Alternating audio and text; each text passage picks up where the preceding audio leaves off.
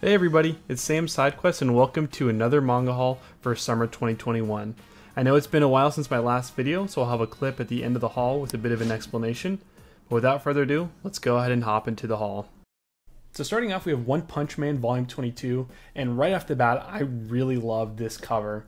This volume focuses a lot around Child Emperor, and we get to see a lot of great moments for his character. He kind of comes to terms with his morals and what it means to be a hero, as well as we get to see a lot of cool action with his creations, and he's just a character that I really do love.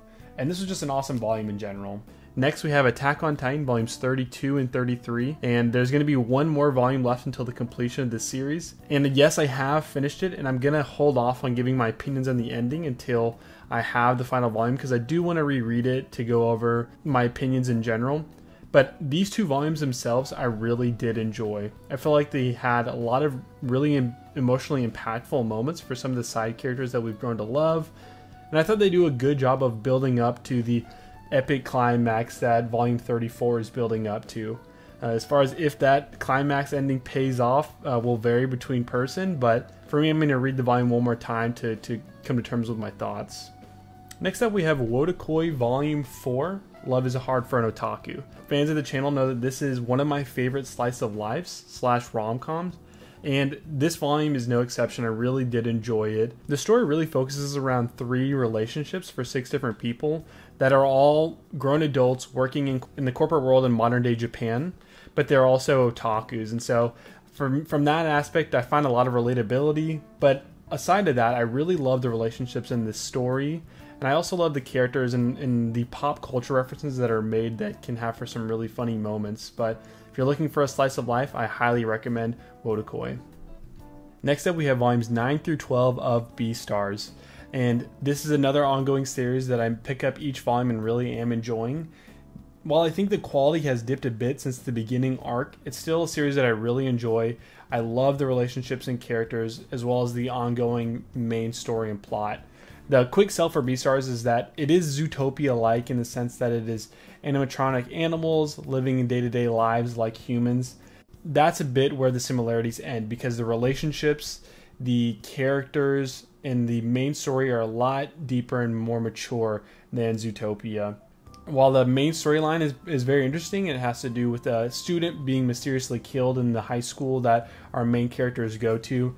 The subplots are also where a lot of the meat for Beastars is. We see this conflict going on between the herbivores and carnivores that's growing more and more tense.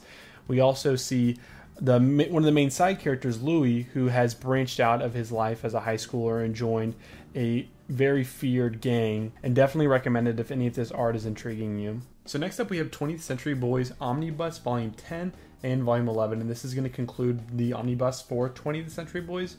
From what I've read with 20th Century Boys, I really do enjoy this series so far. A lot of people say it's Urasawa's best work. The quick pitch of the plot is the story is based around a group of childhood friends that have separated in adulthood but are reunited due to the tragic death of one of their close friends. And so it's a crime mystery based around that group of friends figuring out how that death is tied to a up and rising cult within 20th century Japan. And it's just really well written, and I am enjoying it so far. Next up, we have Yu Yu Hakusho volumes 1 through 10, and as you can see, I am missing volume 2. If any of you within the US know where I can find this for a reasonable price, please let me know, because I'm struggling to find it in order to complete my set. But this is a series that I hold a ton of nostalgia for. I'm a huge Togashi fan. I love Hunter x Hunter, and Yu Yu Hakusho is a series that I grew up as a kid watching late at night at Toonami. I really found myself intrigued with the main character, Yusuke. And so the story is based around him. He's a high school boy who's a bit of a knucklehead. He's a bit of a bad guy, but deep down he has a really solid heart. And what happens is he jumps in front of a car and tragically dies in order to save a little kid who is in the way in the middle of the road. But Yusuke is then brought back to life as a spirit detective within Japan. And you get to see him grow his abilities, his spiritual abilities, in order to defend Earth against different evil spirits and demons. And you also get to see him grow with a group of friends to help fight alongside him. Now, as you can see from this art, it does look a bit dated, as this is a series that started in the 90s, but I think that's really what adds to the charm of Yu Yu Hakusho. For those who are fans of Hunter x Hunter, you get to see where a lot of the foundation for that series is built off of, And in my opinion, Yusuke is Togashi's best main character that he has ever created. It's got great characters. The side characters like Kuwabara are just really well written, and I really love Yu Yu Hakusho. I definitely recommend it. And then lastly, I did pick up the rest of the volumes that are out for Berserk, so volumes 32 to 40. And over the past year, Berserk is a series that I've really fallen in love with. And over the past month, following the tragic news of Kentaro Miura's death, it's crazy to see how big of an impact one individual had on so many people through his work from Berserk. And it really is warranted. Berserk is truly a masterpiece and has some of the best characters, art, and story writing that I have seen in any story, not just manga, any story in general. So for those who were wondering if Berserk is still worth checking out, despite the fact that it's more than likely never going to have a finished ending, I strongly encourage you to check it out for yourself. This is an idea that I'm been coming to terms with, especially coming from Attack on Titan, but the fact that so many people value the merit of a series based off of the ending. But when in fact for Berserk, every single chapter is truly an amazing experience in itself. Guts is such an amazing character, and I know so many people within the manga community know how beloved of a character he is, as well as the highly esteemed Golden Age arc, which is one of the best, if not the best arc within the manga medium itself. Quick sell on Berserk. It is a very mature series, so if that's not something you're looking for, it definitely earns that 18 plus mark. But the art, the characters, man, Guts and the cast of side characters like Griffith are just so well developed and so unique in their own right. But the art style and the detail that you can see in some of these panels is truly some of the best within manga, and I cannot recommend Berserk enough.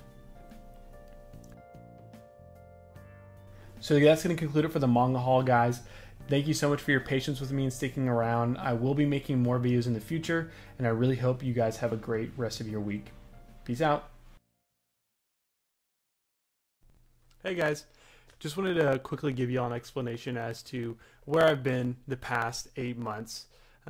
Real quickly, I wanted to say that it's nothing serious. I'm not in wasn't in any danger. There's no issues with my health. I just needed to take a break. And to put it simply, the reason behind why I needed to take a break was just that I wasn't finding any joy from reading manga or making videos. To give you all some context as to how I got to this point, I just wanted to walk y'all through my journey with manga collecting and YouTube in general. So I really started collecting and reading manga about 5-6 years ago, and I look on that time so fondly. I remember just the magical feeling that I had when I first discovered manga. The first thing I ever read was a box set of Death Note, and I immediately fell in love with it. I remember I physically could not get enough of manga. It was what I was watching on YouTube, it was what I was reading. I remember watching guys like Inzi Anime Manga and Insidious Swede, and I loved every video they put out. I was just enamored with reading manga in general. And I began collecting more and more. I grabbed box sets, things like Bleach and One Piece, and my small little collection slowly started to build, and I cherished it so much. I had read everything I had. I loved it, but I found myself not having anybody really to talk about it with, and that was the hardest thing for me. So eventually, after talking to some people within the manga community, specifically Flip Otaku, I eventually decided to make my first video. I grabbed my phone, started shakily recording my collection, and I put up a manga collection video, just on a whim. One take, put it up. I remember drawing my thumbnail. It looked really rough, but I had really great reception to it. I remember all the comments, and I got so excited responding to each one, and I was so proud of this video that I put out. And so that's where the YouTube channel took off from there. And I started making more and more videos. I found that I really enjoyed the process of making, editing, and creating videos. I found a lot of fulfillment from that cycle. And so I started making reviews, and I could see my videos getting better and better in quality with each one. And it was something that I took a lot of pride in. But then I went through something that I'm sure most manga collectors and most manga YouTubers went through. And that really started to happen about a year and a half ago. And that was just buying manga that I wasn't even really enjoying. People see these huge ginormous hauls and they look amazing in a photo, but when you take a step further and think about what is behind that picture, it's really just buying stuff to put on a shelf, because there's no humanly way people can read these huge amounts of manga every month. And that's also a big temptation when you're making manga videos is, okay, people love these big hauls. All I gotta do is buy more manga and I'm gonna get more views. And I found this weird switch turned into me where I wasn't really finding joy in the manga that I had in my collection, although there was a lot that I still loved and cherished deeply. What twisted for me was I was more excited looking forward to the manga that I could buy versus the excitement I had reading the manga I owned. And that's really not a good place to be for a manga collector or a manga reader in general. Because through that process, through just looking forward to what I'm buying next, it completely takes the joy out of the hobby itself and cherishing each volume that you have and appreciating it for all the hard work that was put into it. And so 8 months ago, I pretty much hit my point where I was like, I can't buy any more manga. My collection is getting out of control. I'm reading, half of what I'm getting in a haul, but I'm not even really enjoying it that much. I'm burning through what I can read so I can feel less bad about the 60 volumes that are coming in next month. And so that's where I called it for myself. So for about 3 months, I really didn't read any manga or watch any anime at all. But for those of you who follow me on Twitter know that I've still been pretty active there. It's because I started to find the joy of reading manga again. 4 months ago, I picked up series here and there. I caught up to Vinland Saga. I caught up to One Punch Man, whatever it is. I read Vagabond, and this joy that I had for it at the beginning started to rekindle. And I started to remember why I had a channel in the first place, because I loved this medium of entertainment so much. I love manga, and I just wanted to talk about it with people and share my thoughts. And so that's where we're at today. I am going to be making videos officially now.